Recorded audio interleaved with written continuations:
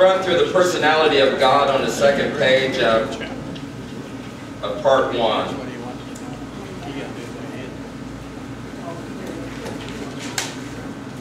Thank you. Please take it. Let me go.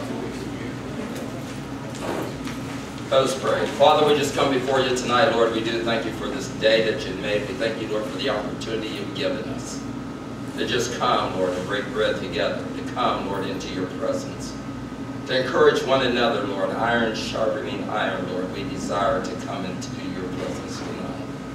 Lord, we thank you tonight, Lord, for Rick being here, Lord, and you brought him through the surgery, Lord, and he's walking good, and we say thank you. We ask, Lord, that you remember brothers and sisters been in and out of the hospital, Lord, and even now, Lord, Jerry Eddie's in the hospital. We ask that you just be with him. Be with Sheldon tonight, Lord, as he's over in St. Francis, Lord. And Lord, we ask that you would dry that infection up that is in his body again for the third or fourth time. We come tonight, dearly Father, Lord. We want to be mindful, Lord, that you're God.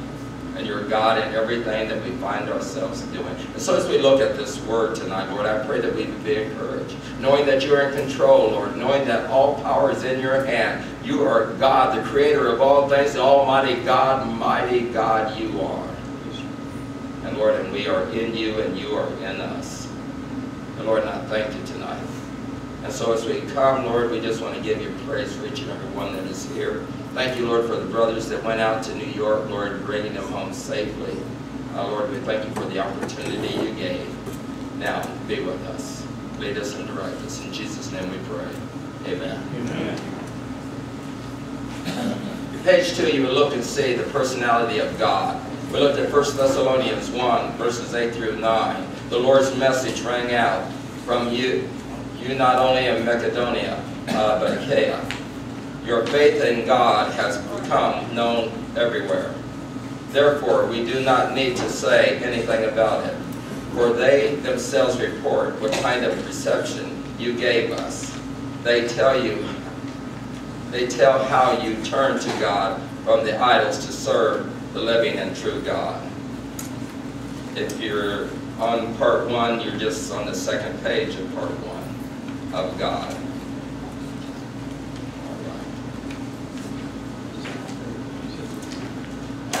Part 2 says personality of God, number 2. The Bible talks about this, that Paul is encouraging the church there at Thessalonica.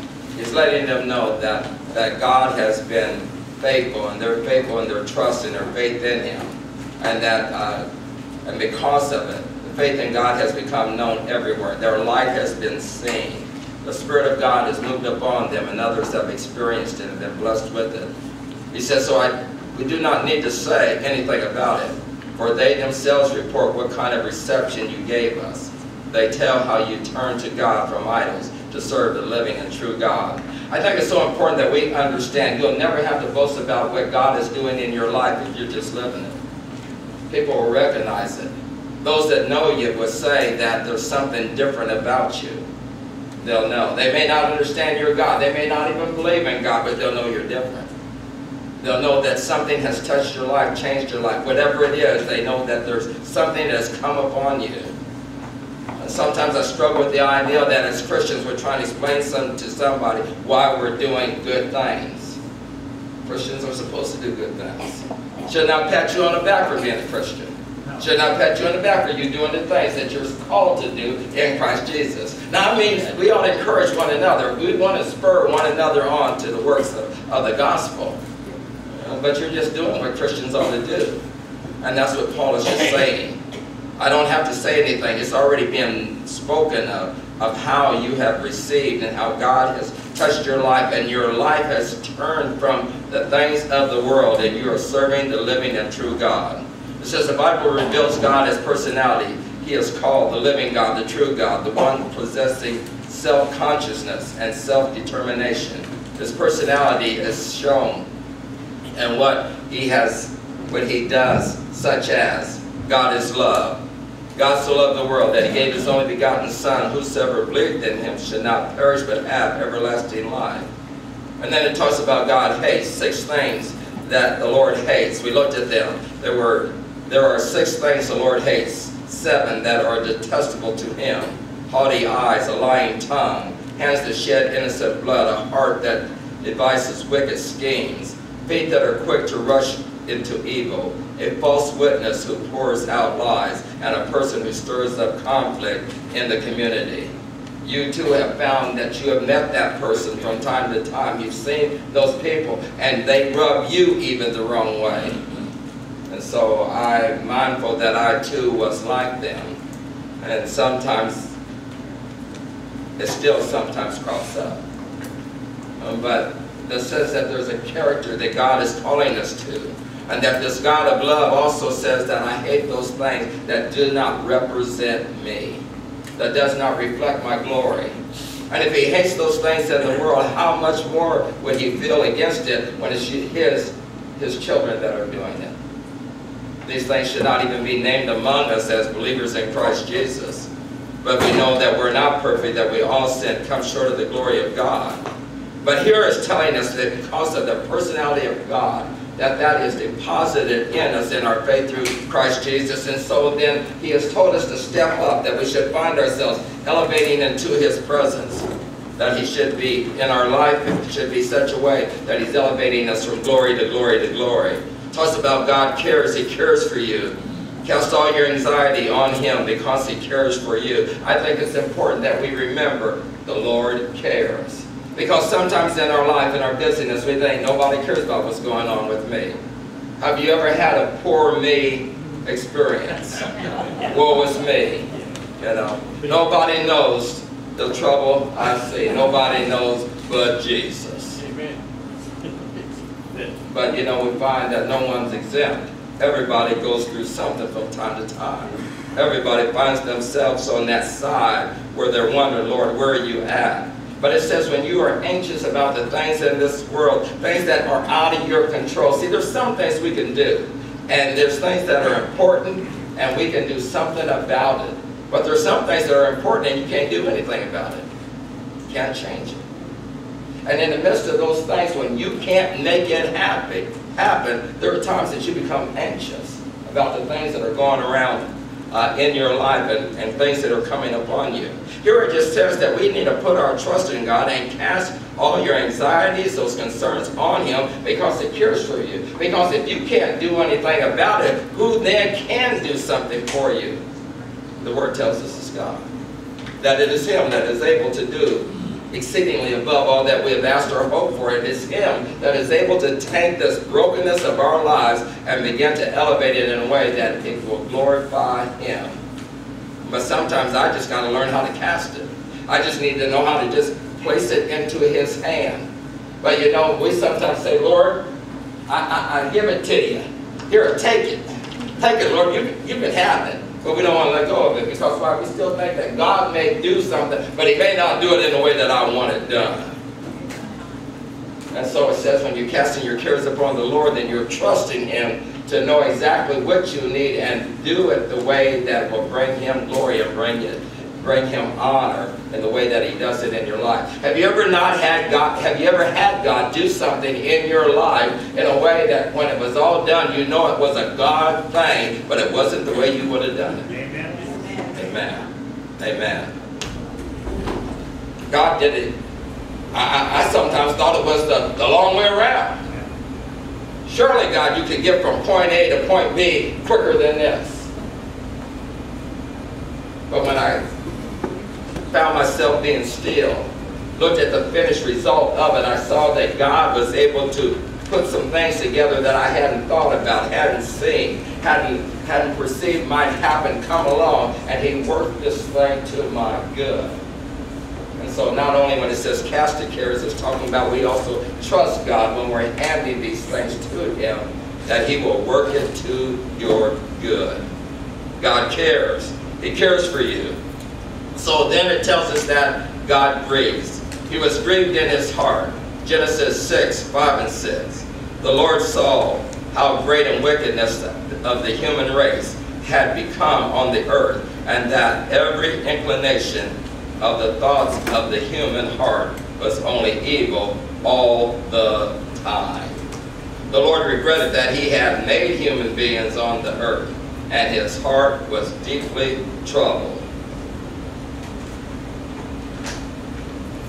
I never felt it, but I think I heard my parents mumble that once. That I had grieved them and they were sorry. Sorry. Maybe you understand a little bit what God was saying.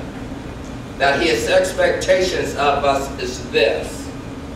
Did you catch it? God's expectation is this. God is here, and his expectation of us is to find ourselves in his presence. That we find ourselves in heavenly places. That we find ourselves with a viewpoint of life where he looks. See, when I look at things in my natural, then I'm looking at that a downward place. But when you're up on the mountaintop, you can sure see a lot farther than you can when you're down at the base of the mountain. And God wants to elevate us because he sees in such a way. And so here it says that he was grieved when he made man. That he was sorrowful, that man, because why? Man did not put his trust in God. So when we're not trusting God, we're grieving God. When we're not believing that God is God and able to meet us right where we live, we're grieving God.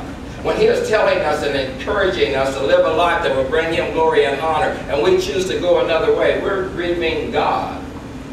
And sometimes it's hard for us because we don't think that God's touched by many things. Because we think it's got to be just down our outright sin. But what disobedience? What is disobedience? Sin.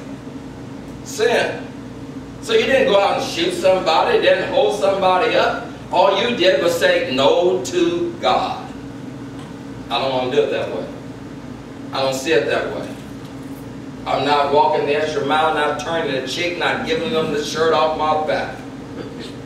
They put themselves in that situation, they can get themselves out. Nobody was there to help me when I was going through mine. Oh, that's that woe me thing again. Yeah. Because see, I found that in the midst of my trouble, God has always strategically put people in my path. What about you? Has God not put somebody in your path at a time when you needed it most? A crowd in your path when you needed it the most. Somebody flashed you a smile when you needed a smile, a word of encouragement. Didn't seem like much, but man, did they do something that just turned your day around. God knows what we stand in need of, and he wants us to understand his heart. That he wants us to know that when we're not doing what he has called us to, he is touched by that. But then we also know then that when he's also touched then when we're doing it right. That he is saying, that's my boy. That's my gal. Those are mine. Those are mine. When he sees us doing the things that he's calling us to do. Only a personality can love, hate, care, and grieve. So then, God is a living being. And that God is alive. That there's life in him. We have life in Christ. We have life in God because God is a living deity. He's alive. No statue. He's alive. He's a spirit. The nature of God. 1 John 4:8. He who does not love does not know God, for God is love. What is that saying to you? It should be a verse that should set you free. He who does not love does not know God, for God is love. What does that give you insight on? God cares about it. God cares about it. God cares about us. But what does it tell us about the world in which we live in? We gotta love it. Not the world, but we gotta love the person. Okay. That God is love. But what else is it reminding us? I heard the men talking about last night. They're sitting there, they're talking about the stuff going overseas, how the Palestinians and all the things that are going on. We talked about the things that life and the things that we're seeing here. And we're wondering, why can man do these things to man? Because they don't know God's love. Now, you can't tell me that you love the Lord and then you want to put a noose around my neck and hang me. because I love Jesus. And I want to stand on the things that the Lord has called us to stand on. But that day's coming. Persecution is coming. And they're going to come because why? They do not have the love of God operating in their heart and in their lives. And when you don't have that operating in you, how can you expect someone to love when they don't know God's kind of love? Man's kind of love has limits on it. And I don't care if you're a person who says, I love you that much. I can tell you if you're around me long enough, or around some of you long enough, huh? They will find that they've had enough of you. And you know what we say? People and family, just like fish. After 3 days, they just begin to stink. What is encouraging us is that you can recognize then the thing that people are troubled with. Because how was your life when it did not have the love of God operating in you? How was your life? So then, if you're seeing messes around you, then you need to know that automatically, then you should know there's a lack of love of God operating in them. And when we see children of God coming at each other like the world comes at, then we have to remind them, do you not have the love of God operating in you? Because if you do, children of God don't act that way. Children of God do not act that way. We're not of the world. We may live here, but we're not of it. For our kingdom is with Him. And so here the Word is just telling us that we ought to recognize then when people are struggling in their life, there's a lack of love of God operating in them. So you may ask the question, do you know Jesus? Do you know Jesus? Why are you asking me that? Because I don't see no love. Well, I don't believe in Jesus, I can tell. Because I don't see no love. We should not be blinded by the things that we see going on around us when the Word of God illuminates and allows us to see that the struggle of man is a lack of the love of God operating in them. And see, because if you love the Lord, you'll not only be a hearer of the Word, you'll be what? See, so again, even when I tell you that I love the Lord and you see me acting any old way, he said, evidently you don't love the Lord, nor do you love His Word. Because if you loved His Word, then you would be applying it to your life. And so here we're just looking at this personality of God and the nature of God, that God is love. And it says God is described 4 ways in the Bible. It says since God cannot be defined, they are incomplete. However, they do throw light upon the nature of God, and they are, God is love. 1 John 4:8. The nature of God in His divine compassion. He who does not love does not know God, for God is love. Number 2, God is light. 1 John 1:5. The nature of God's divine character. There is no darkness in Him.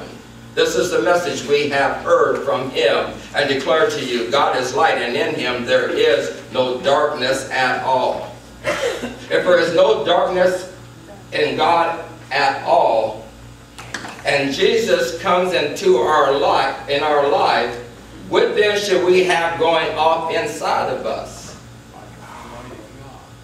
Then if we have the light going off inside of us and we're lighthouses standing out up on a high place, then it ought to be a light then that somebody can see. Don't tell me you're a light and then you got this cover over it and I can't see nothing coming out of you. We have to uncover it. And to uncover it, that means I have to become obedient to the things of the Lord, to begin to allow those things to begin to come out of me, that I might walk strong and make a difference and be able to encourage you. When I'm in darkness, if you got some light shining, guess what? You can help me get to the place where I need to be. Okay, maybe not. If you let your light so shine, they will see your what? And you'll see the good works The things of Him coming out of you. Brother, you got your light shining. Well, we're told to walk in faith, walk in love, walk in the light as He is the light. How do I get there? Just keep following me, brother. I'll get you there. Just keep on following me, brother. I'll help you get there. I don't know about that, buddy. And don't untie the rope.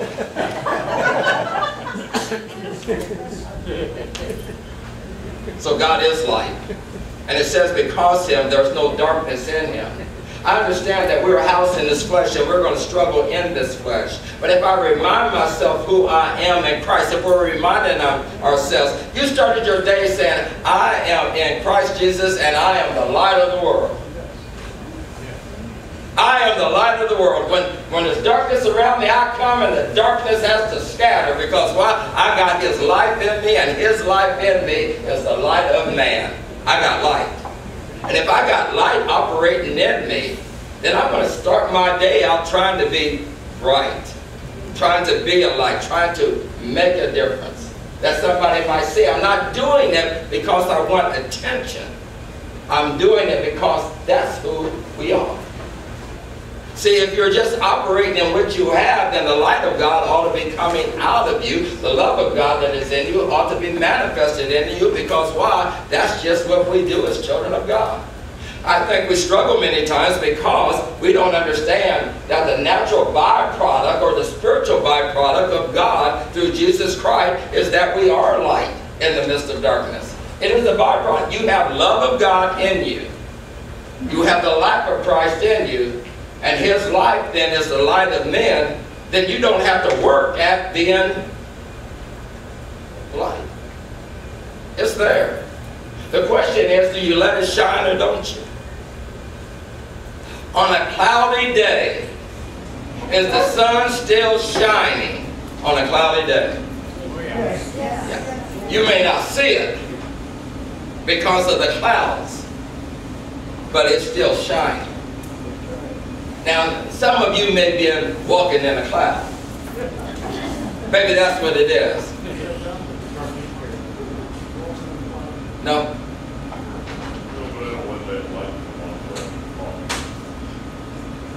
Praise light doesn't come until after a pot of coffee. They said a coffee. I've been around Ray. It takes a pot of coffee. The light of man should be there, that is visible to all, even when we don't even feel like being light. Have you not done a godly thing even when you didn't feel like being godly? See, so you've chosen to let the light shine. And if you're choosing to make the light shine in that circumstance, that situation, why can't we not do it in all situations? And even if I come short of it at times, if I'm gaining on this, then I'm going to be able to get 80% of the time, Dottie. Maybe 85. I might even strive now to say I might be able to get to 90. I understand if I get to 100, I'm soon to mess it up probably, but I'm going to be striving for the perfection.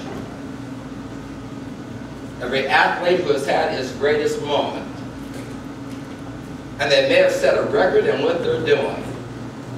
The golfer who has just won the tournament and he has broke the course record in the way that he had done it. X amount and minus under par. And he will go back and tell you, she'll go back and tell you, but I could have done better on that hole. And I didn't shoot that one just right. It went in, but I know what I did wrong, but I got away with it. They're still critiquing their game. And see, so as we as children of God, if we were to critique our game, we would get better at it. But we don't understand that as children of God, that since we're exercising our faith, we ought to find ourselves getting better at what we do. Getting better. And so, look around tonight. Just take a quick look at the people around you.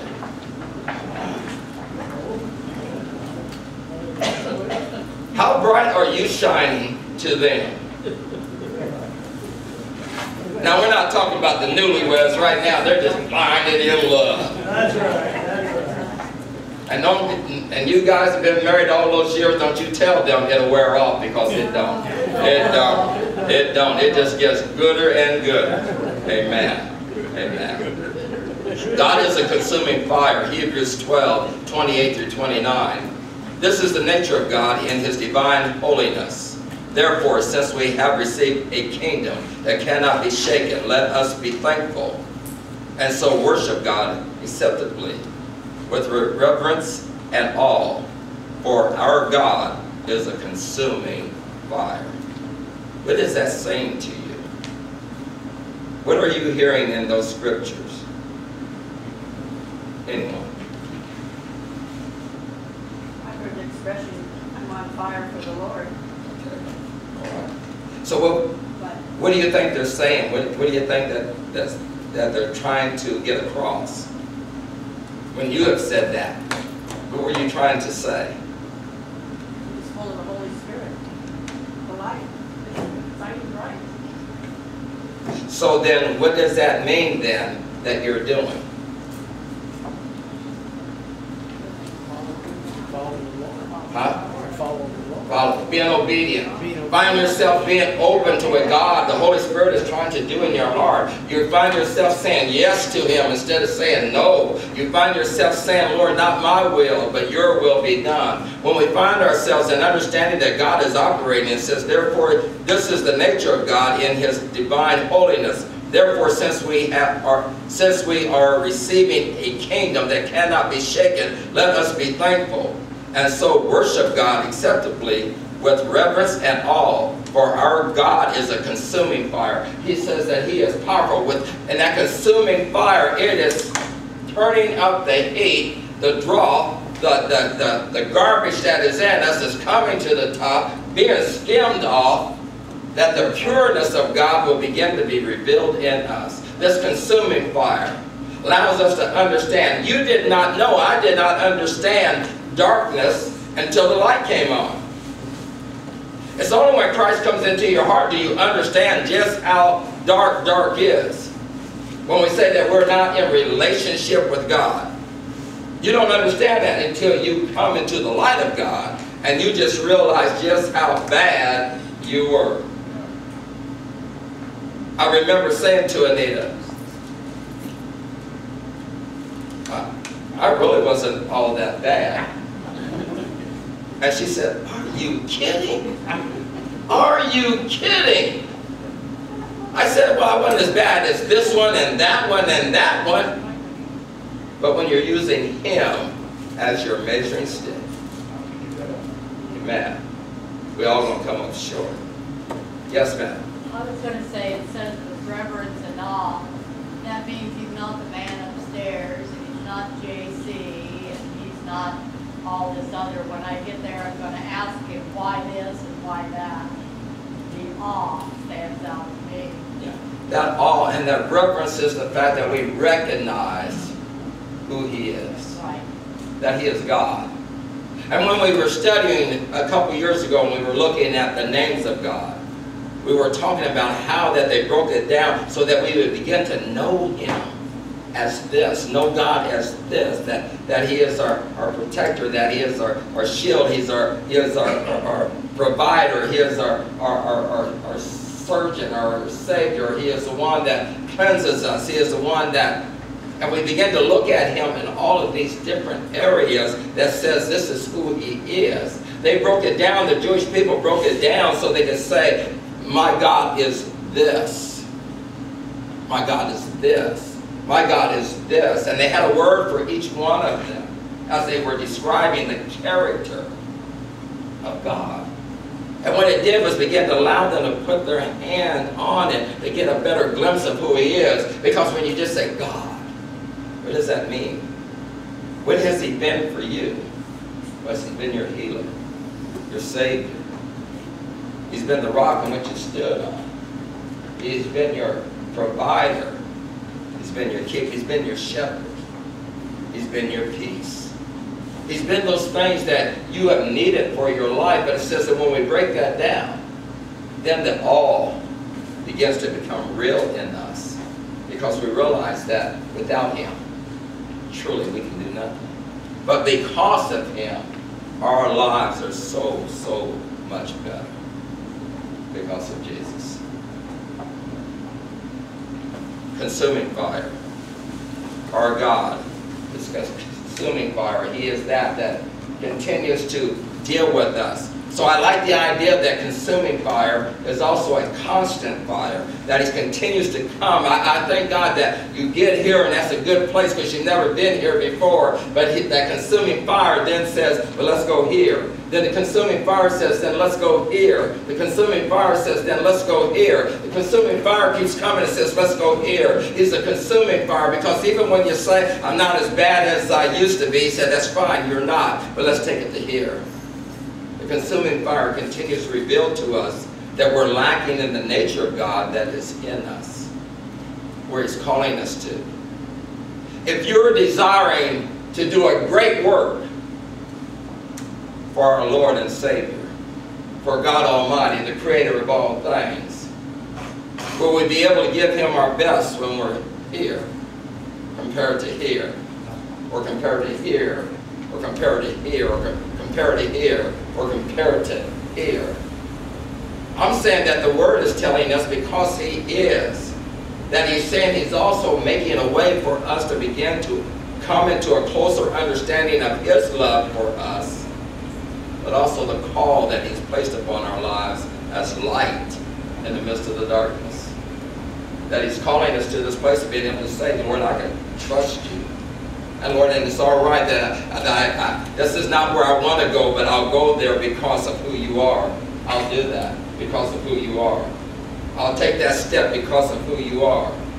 Because, Lord, I'm finding You to be faithful in every area of my life. And so how could I not trust You now, even though I don't understand it all? So when we go look at that, we go back to those others where we talked about that. We have that He is God of love. He's a God who cares for us, a God that we can cast our cares before Him, because why? He cares about what goes on in our life. You said so. So that's the truth. What's that? Which is still that falling. Okay. That's the real truth. To that next step, to the next step, to the next step. Our willingness to let go of us and more of Him. It's no longer I that lives, but it is Christ that lives in me. So if I begin to apply that then to my life, it's no longer I that lives, but it's Christ that lives in me. The more I apply that to my life, as we apply it to our life, it's no longer I that lives, but it is Christ who lives within me. Would that then take us to another place in Him? When it ain't my will, but Thy will be done. Or when we go back and we look at the text as we started out the year, that His ways are not our ways. His thoughts are not our thoughts. In fact, it says then His ways and His thoughts are higher than our ways and our thoughts. So when we begin to apply that and begin to understand that, will we not find ourselves growing in our relationship? That we know then that our desire then increases. And so then when that desire increases within us, then we find ourselves saying what we heard earlier, I'm on fire for the things of the Lord. And it happens because you're seeing that God's way is better than our way. Now see, we know that. We do know that. God's way is better than our ways. But we still sometimes think that my way still ain't all that bad. Huh? I understand, God, I'm not here, but you know, this ain't a bad idea either.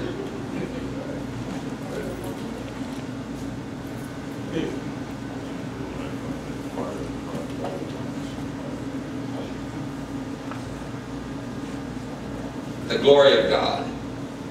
So He is our consuming fire, but then it says God is a spirit. This is the nature of God, and in His divine essence, God is a spirit, and His worshipers must worship Him in the spirit and in truth. It doesn't say worship Him by the Spirit. It says enter into the Spirit. worship him in the Spirit. You have the Spirit because why? It says his life in us is the light of men. So I have the Spirit of God in me. You have the Spirit of God in you. So then it says because he is a Spirit, then we stop being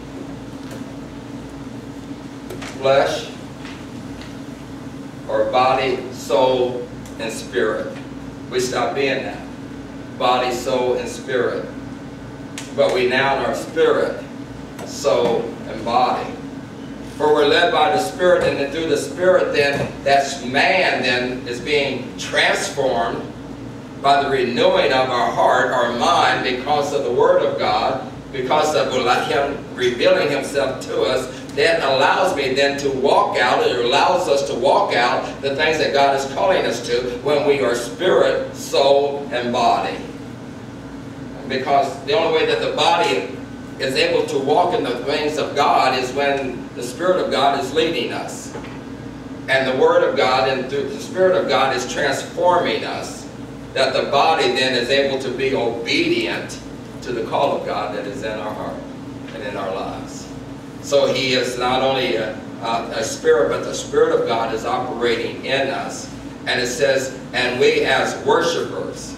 So then when we look at Romans 12, that it says that it is our act of worship.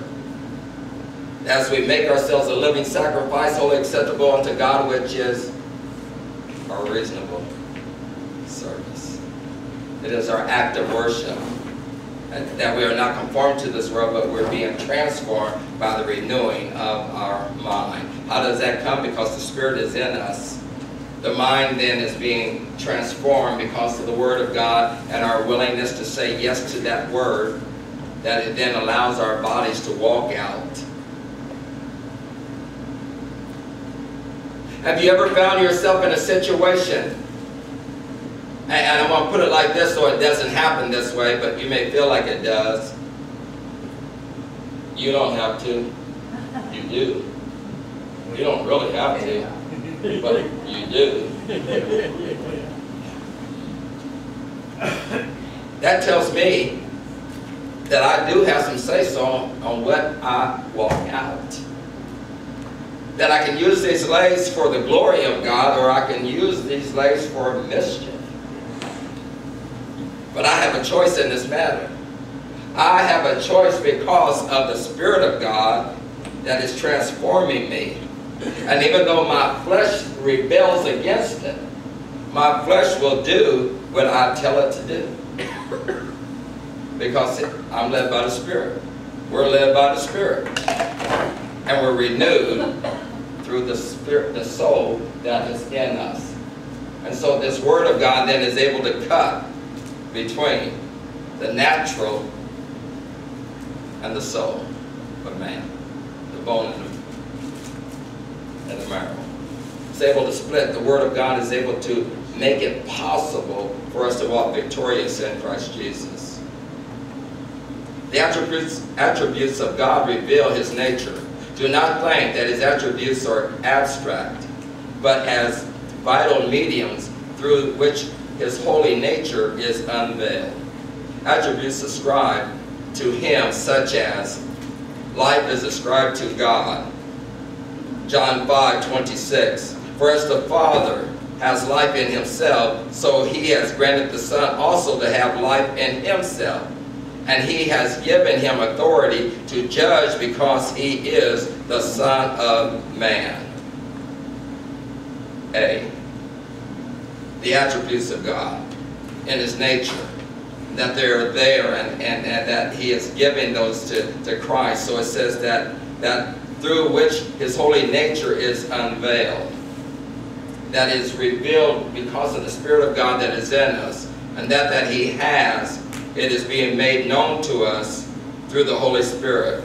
And because of the Father, the Son has authority, and it says that and whoever He gives life to will have eternal life. He has authority to give life to those that will trust in Him.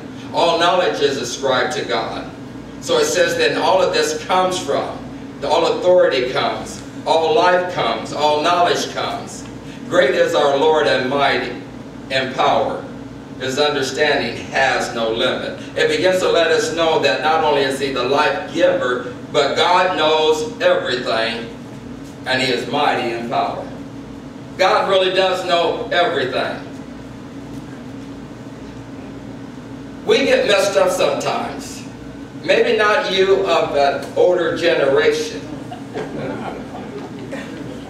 But we find ourselves living in this day in which we live, that I hear people say many times,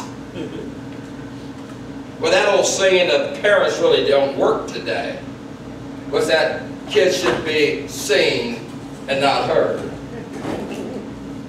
I was raised on because I said so. They did not have to explain themselves to me. When they said no, why? Because I said no. I thought maybe they needed to tell me something more, and they did. Ask me that one more time. Made it clear. And you know what? I was not scarred because I did what they said, because they said it. They made it clear to me, I'm the parent, you're not. In fact, it was said this way: when you start paying the bills,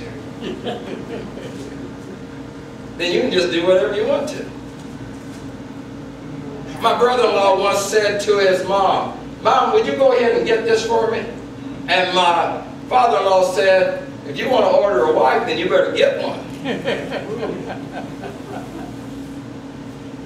He was just letting you know, that's your mom. She is not there to serve you. You're grown, get up. You want somebody to serve you, then you better marry somebody. Find you a wife. Huh? It don't work that way. Well, in God's world it does, Naomi. We're sorry, Dale. I can hardly wait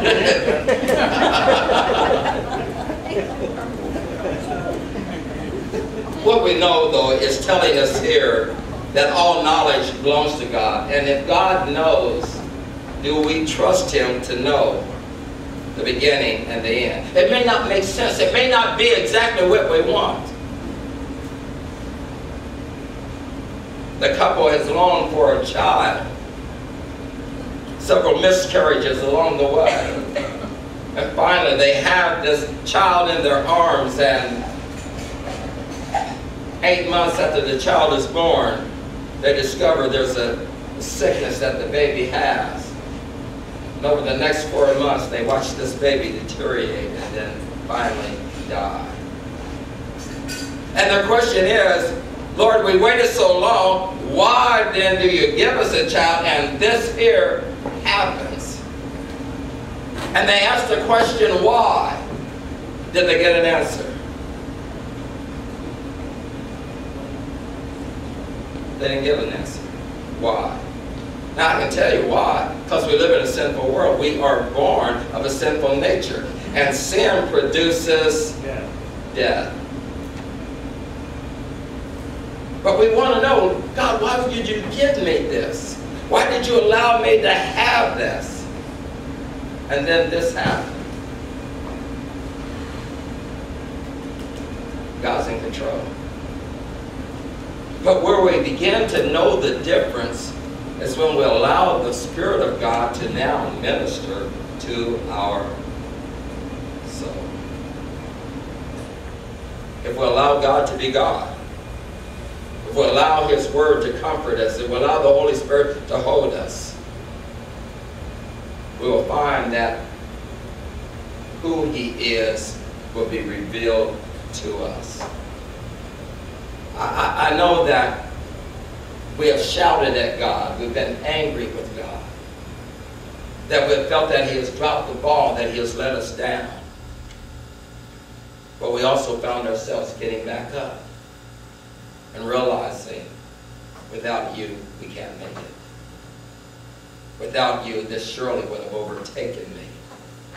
Without you, I would have been a wadded up mess. But because of you, I'm able to face another day. I've had the fortune or misfortune, however you may look at it, to come to the understanding when it comes to death. For those who are alive, tomorrow comes. May not want to face it. Clock comes, ticks, sun comes back up. And you may even take off a time from work. But then there's a time that you got to go back to work. Life goes on. You don't feel like doing anything, but life goes on. And if life is going on, should you go on in it with your strength or in your weakness, let God make you strong. So then we have this word of God then that begins to minister to us. And it says, would you not trust this word that God has given you and allow him to be God now into your life? See, if we're going to say then that I believe that God has all knowledge, he understands all things, he has no limit in his understanding. He's a mighty God and he has all power in himself. Then that means I have to trust him in the times of my life, in the times of your life, where life seems to be so unfair. That God is God. And I will trust him. How then was David able to then bathe, change his clothes, clean himself up, and say, now I'm ready to eat? He says, God knows all things. But while I was in the trenches, and even though I know God has spoke these things, I know that he's such a loving, caring God. A consuming fire that can be moved by the prayers of his children. And so he fasted. He got before the Lord that the child's life might be spared, even though God said the child would die. Because he says, I also know this part about my God. We matter. We matter to him. And so when we begin to look at the whole picture, that begins to allow us to begin to get a hold of a part here when it says all knowledge is ascribed to God. That it says that he is great, is our Lord, and mighty in power. His understanding has no limit. Then it says all power is ascribed to God. Revelations 19:6. Then I heard what sounded like a great multitude, like a roar of rushing waters, and like loud peals of thunder shouting, hallelujah, for our Lord God Almighty reigns. Sounded like the angels were on fire for God. All of a sudden something began to happen. It says all of a sudden they began to shout, hallelujah, for our God, Lord God Almighty reigns. So again, if I begin to understand that he's the Almighty God and that he reigns and that he knows all things, all power is in his hand, then can I trust him at the hardest times of my life? Man's on a mountain. He has drove those tags or whatever inside of the mountain. The rope is all hooked up. What's it called? Huh? Okay, and he's nailed that thing into the Spike. and he's got a rope hooked to it. He's hooked to it. Somebody down below is hooked to it. And they're moving. And they're moving. And all of a sudden, the person on the bottom slips. He fills the tub. What if they put the truss down? What do you call it? Piton. They put their trust in that spike.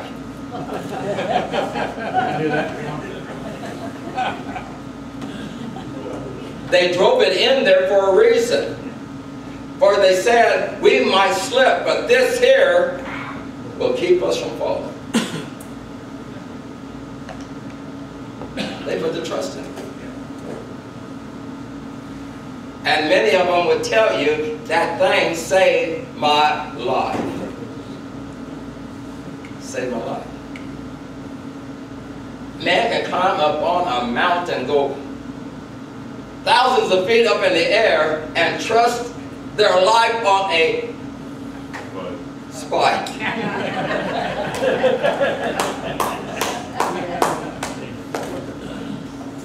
And yet we struggle with an almighty God.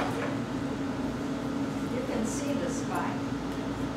That's why a lot of people struggle because they believe in things that they can see and have trouble trusting the unseen.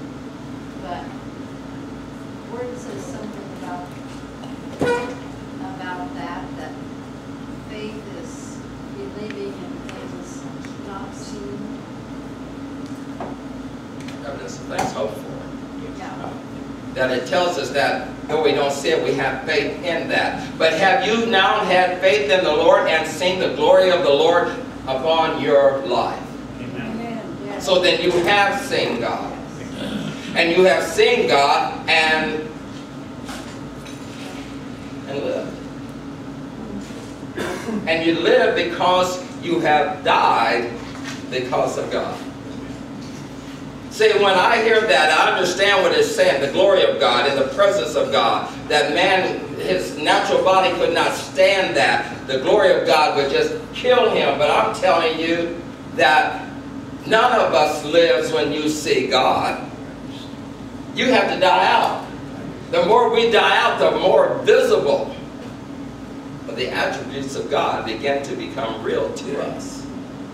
So much so that when we talk about Shadrach, Meshach, and Abednego, we talk about Daniel, we talk about Stephen, we talk about all of those that we saw persecuted, those that were put in the challenges of life. They said, I will trust my God. Because why? They seen him. Seen him faithful to himself. And they said, I can put my trust in him. So if I can put my trust in a living God, would he not hold me if I slip as I'm trying to go up the mountain? Is he not faithful to keep me from falling? He is. He is. And so when we begin to grow in our relationship with the Lord, as Barb says, then we should then begin to get glimpses, begin to see that God truly is, and because of that, we begin to praise him for who he is. And we begin to praise him. Why? Because I have tasted of him, and he is good. I have seen the glory of the Lord, and it is good. I found him faithful to do exceedingly above all that I've asked and hoped for. I've seen him. I've seen his mercy. I've seen his grace. I've seen his love without no end. Because we have seen ourselves when nobody else has seen us, and God has seen us, and we should have died. And yet his love and mercy continue to reveal his love and mercy towards us. Because in that moment, you were not a light. In that moment, you were caught up in darkness in that moment. And yet the mercy of God has still been there for us. And we see him. And he reveals himself to it. Filling the universe with his presence is ascribed to God. Psalms 139, 7 through 10. Where can I go from your spirit? Where can I flee from your presence? If I go up to the heavens, you are there. If I make my bed in the depths, you are there. If I rise on the wings of the dawn, if I settle on the far side of the sea, even there your hand will guide me. Your right hand will hold me fast. Can't escape. In fact, the Word of God tells us that even darkness is light to God. So no matter what I'm trying to do in the dark, he sees everything, because darkness is light to God. that I can't escape him. He is ever present for we who are in him. And when I begin to understand that, if we begin to allow that to operate in our heart, then it says, where can I go from your spirit? If I really got a hold of that, if you really get a hold of that, if people, the children of God really get a hold of it, where could I go to escape you? And the answer is nowhere. Now, I thought my parents had a little bit of God operating in it, because they seem to find out everything that I have done in secret. And sometimes they knew it before I got home. It didn't seem to be no matter where I went, where I go.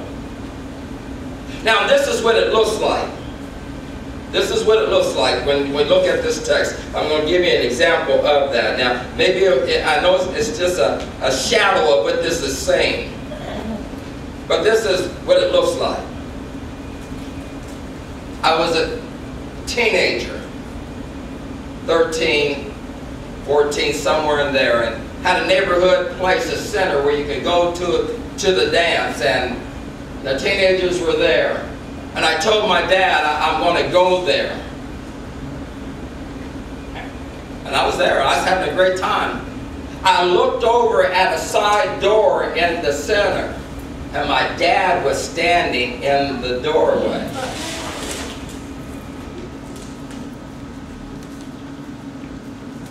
He said, I was just checking to see if you were where you said you were going to be. Now, I don't know then for the next 4 or 5 years of my life if he ever stood in another doorway where I was supposed to be, but I dare not be somewhere else because why? I thought he might show up. So then if I understand then that my God sees everything, knows everything, he knows all about me, why can't I not then grab a hold of that truth? As I got a hold of his truth when he said, I was just checking on you. Just make sure you're where you said you were going to be. Now my sister didn't care nothing about that. But that was the sister that mom just would say, let's start the day off. I'm going to whip you.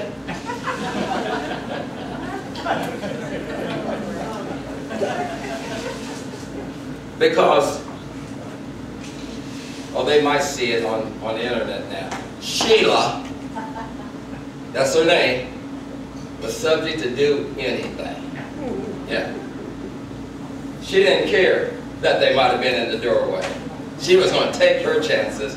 Me, on the other hand, he got me one time. I was there. He may not have shown up at another place, but if I said I was going to be there, I was going to be there. If I said I was going to be at somebody's house, I was going to be at somebody's house. If I said I was going to go to this place here and then I'm coming, that I did exactly what I said, because why? I didn't know what he was up to. God says here, I see everything. And even when you're in the depths of hellishness, that not only does he see us there, his arms are not short. He's able to get us, to bring us up to a place where he's at.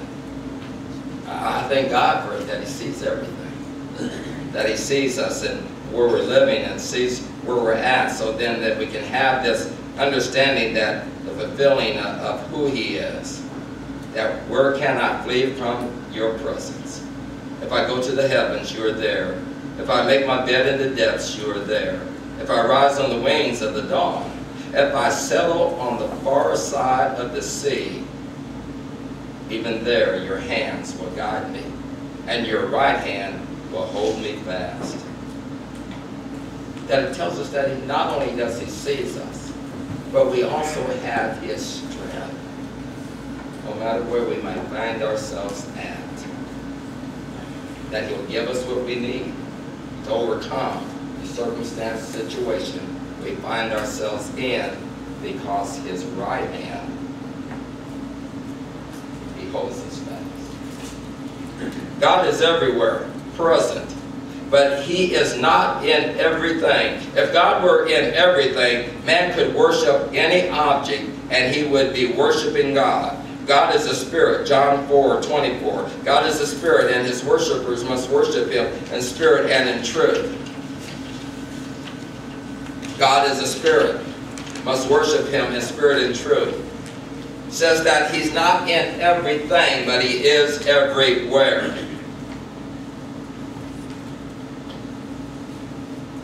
Sometimes we're comforted because, as Barb said, we like to touch something.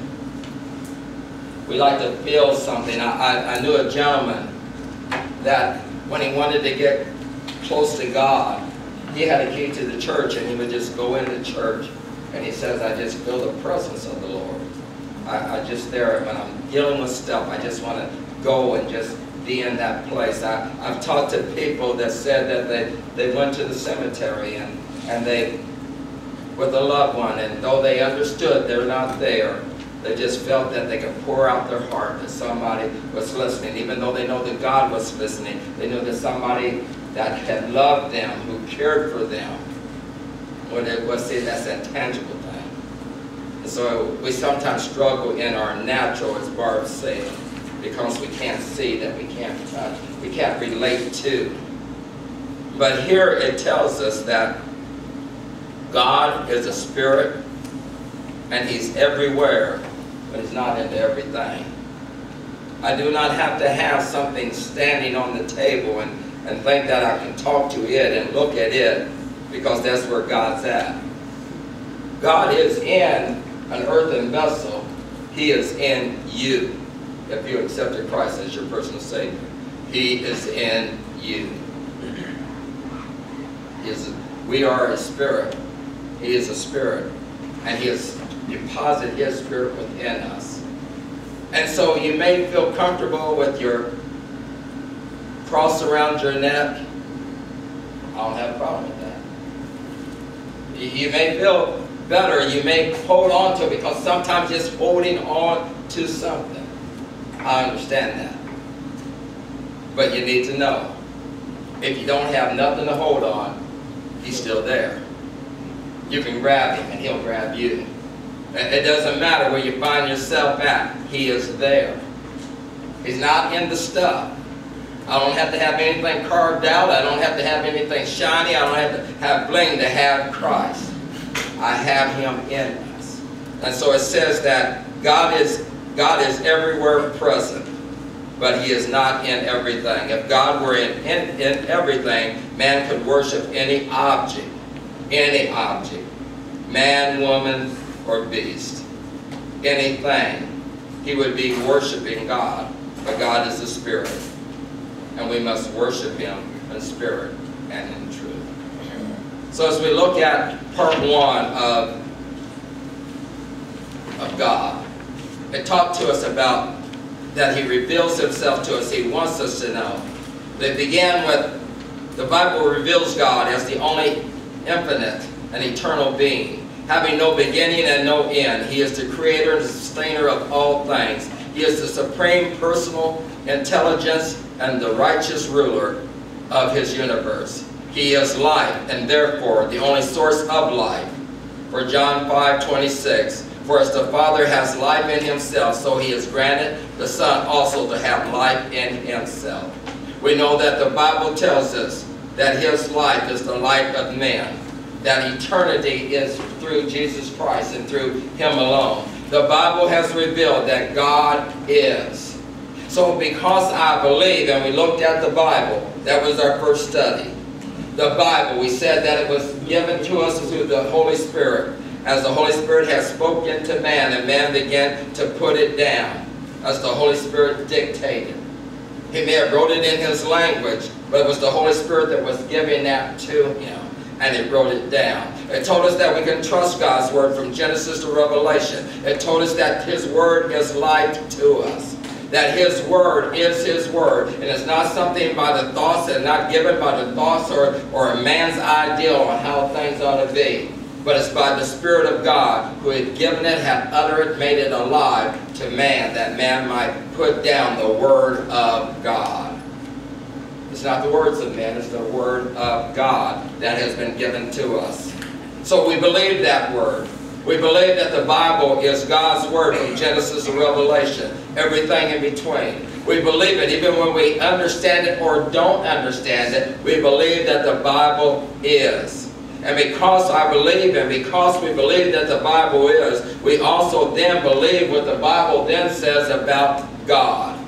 That God is God, and the only way that man can have an understanding of God's love is comes through Jesus Christ, who is love, who is God. And because of that, we can have the relationship with the Lord. It doesn't matter then what anybody else says, because why? We believe the Bible. We believe what the Bible says, and we believe what the Bible says about God. We believe that the Word of God tells us there is no relationship with the Father unless you know the Son. That's what we believe. So I don't have to argue it with anyone. Why I believe what I believe. Because why? I believe the Bible. Why? Because we believe the Bible. We believe what the Word of God says. We believe that God gave us this Word, that we can begin to have a relationship with Him, to know His heart, and begin to know who we are in Him. And other people may not agree with what we believe in, but it still doesn't stop it from being true to us who are in Christ Jesus. It's life. It is life to us. It is that that will sustain us. It is that that will hold us. And we have to believe that God is, and that He has given us the Word of God that we might begin to know Him. So we believe this. So other people may say that, well, I believe in reincarnation. It's not in the book. I believe that man just dies and then it's just the end. That's not in the book. I believe that man dies and then he becomes a God and he has a universe all of his own. That's not in the book. I believe that if it's not in the book, it don't matter what they believe. It doesn't matter. If it's not in God's Word, and we believe God's Word, we believe what God has said about Himself. We believe that He said, I searched, there is no other God. I am it. That's what we believe. And when you know what you believe, then it doesn't matter what angels say, what so-and-so says here, or some big shot in the American Baptist. It doesn't matter. It doesn't matter what the person that's preaching behind the pulpit, if they say something that does not line up with God's Word, then we need a question to say, Pastor, did you get something mixed up? Or you think about something, you said this, I'm not sure where you were going with it. Because the Word of God is the Word of God. Amen? Amen. Amen. So next week we'll be starting part 2 of God. And so everyone should have a copy of part 2. It says part 2 on the top. Part 2, outline 2, God. All right. Any questions? Any questions? Everybody get a chance to sign the prayer book? Yeah.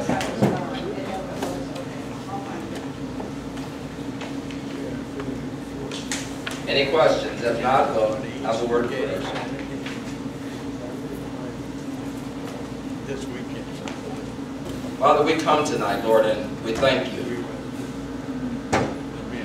We thank you for who you are, Lord. You are God. We thank you, Lord, that you're the creator of all things and you are the lover of our soul. We thank you, Lord, that you looked past our faults and you saw our needs. We thank you, Lord, that you had a plan to restore man back to you. And Lord, and we thank you, Lord, that you have chosen us. And Lord, and I thank you tonight, Lord, for each and every person that is here.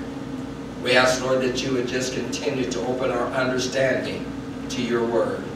Write it up on our heart, Lord, and then, Holy Spirit, we believe that you will bring it to remembrance.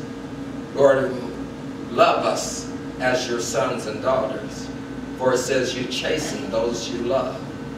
You don't allow us to become comfortable in our mess. And Lord, and we thank you for that kind of perfect love you have for us. I thank you tonight, Lord, for your word that lets me know that you never lose sight of us, no matter where we've been, or no matter where we've gone. We thank you tonight, dear Heavenly Father, that when it seemed that the prodigal had went as far as he could, you were still there, looking from afar off. Lord, I thank you tonight for the way you love us, the way you strengthen us, guide us. We thank you for the patience you have towards us. But Lord, in this day in which we live, I pray tonight, Lord, that we would be challenged by you to step it up as you turn it up a notch. That you're calling us, Lord, to greatness that is in you. We pray tonight, Lord, for community unity. We pray tonight, dear Heavenly Father, Lord, that the finances will come in. And we thank you, Lord, for those we're talking to and that they're doing, that they are going to give. The promises are there, Lord. We're just waiting for the fulfillment of. Lord, we're believing, Lord, for the time at the festival, Lord. We're believing, Lord, for the sharing and the teaching that we'll get on Thursday evening, Lord, that will also be an encouragement, Lord, for us to witness Christ. We thank you, Lord, for Ben and I as we go to the meeting on Thursday with the board there at the festival, that they will understand, Lord, that this is a God thing and not a man thing. Lord, I pray tonight, Lord, that lives will be touched by men and women, boys and girls who want to let your gospel be known to those who are lost. Lord, we're believing, Lord, for transformation of lives, Lord, because of the witnessing of Christ Jesus. And so, Lord, as we go, each and every one of us, in our areas of responsibility, I ask, Lord, that you would anoint us, walk with us. We thank you for the seeds that were planted and watered in Brooklyn, and we're believing you for the increase. We thank you, Lord, for the opportunities you give us in our daily walk. And Lord, I pray that I will not shrink back from the call that you have placed upon my life and on the lives of those, Lord, that are in this room tonight. And so I ask, Lord, that you would just continue to meet us. We ask that you remember, Lord, Barb Bannister. We ask that you remember Jerry Eddy, Lord. We ask that you remember Sheldon. Lord, they're going through, Lord, with Sue Weaver. There's others, dear Heavenly Father, Lord, fighting that thing called cancer. Lord, we know that's not cancer, dealing with angiostics, but her vitals are in not a good place, and we ask that you minister to her, Lord. There's something going on with her blood. And so, Lord, these things are there. You're aware of it. But I ask that you teach us how to pray. Teach us, Lord, how to look to you, the author and finisher of our faith. We thank you, Lord, for the union between Ben and Mandy, Lord. We ask, Lord, blessings, Lord, upon their lives, Lord, and that their marriage, Lord, would be entwined with you. Be with them as they raise their family, Lord, to be lovers of you. Give Ben the wisdom on how to know how to love his wife, how to honor her, and may she be quick, Lord, to encourage him and respect him. And so, Lord, we thank you tonight for our wives, our sons, our daughters, our husbands. We thank you, Lord, for mama and daddy, brothers and sisters. We thank you for the neighbor, even that neighbor. Now go with us as we go from here. Be our strength. And may your light shine, Lord, in all that we do and say. In Jesus' name we pray. Let every heart say amen. And before we go.